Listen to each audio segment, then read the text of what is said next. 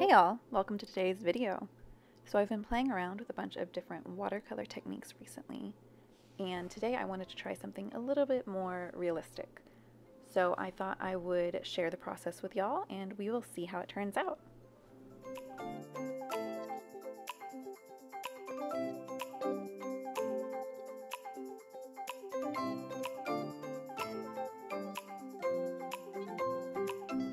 So this is my inspiration image that I'm working from. I reached out to Emma on Instagram and asked her if I could use her photo. I will link her below, so make sure to go check her out. Alright y'all, so this is my sketch so far based off of that photo. I've changed a couple things. You can see I have added a candle here and down here, as well as a cute little crystal point, because why not? I am really looking forward to seeing how the detailing of the tiles works, as well as the floral elements all across this wall here. So yeah, we're gonna hop on in. I have it sketched onto my paper, but I do not have the line work done yet, so we're gonna start there and hope that it ends up all right.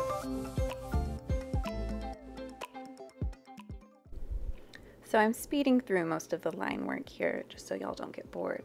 If you'd like to see this in more detail or more in real time in the future, go ahead and comment below and let me know. But for right now, we'll just look at it kind of fast.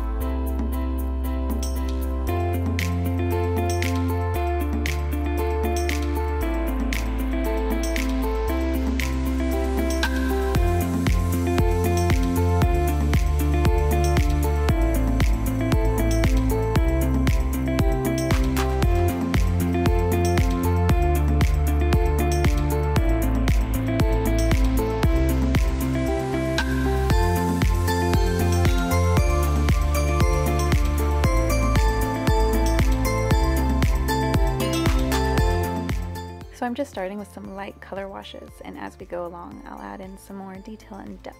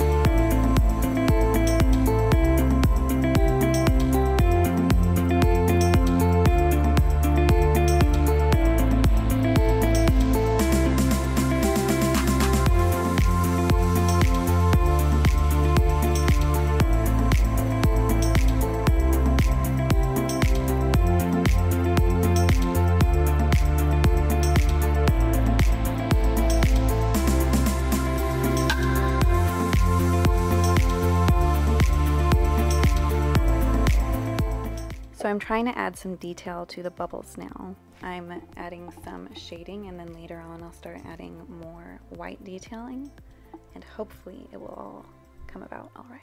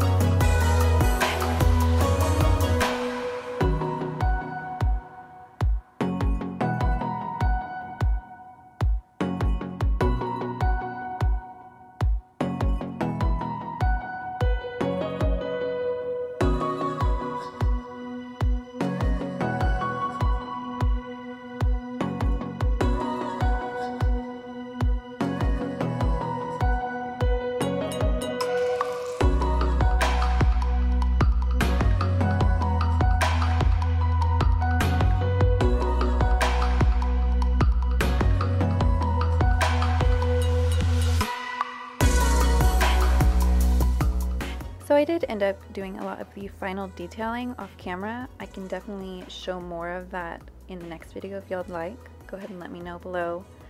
I was trying to keep it from being too long, and I was experimenting with a couple techniques that I was not really sure would work out.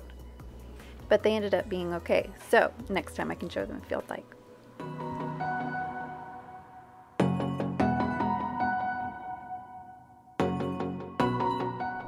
So this is the finished piece. I'm really excited with how it turned out. It was a lot of fun getting to work on it, and I got to practice a bunch of new techniques that I definitely want to use more of in the future.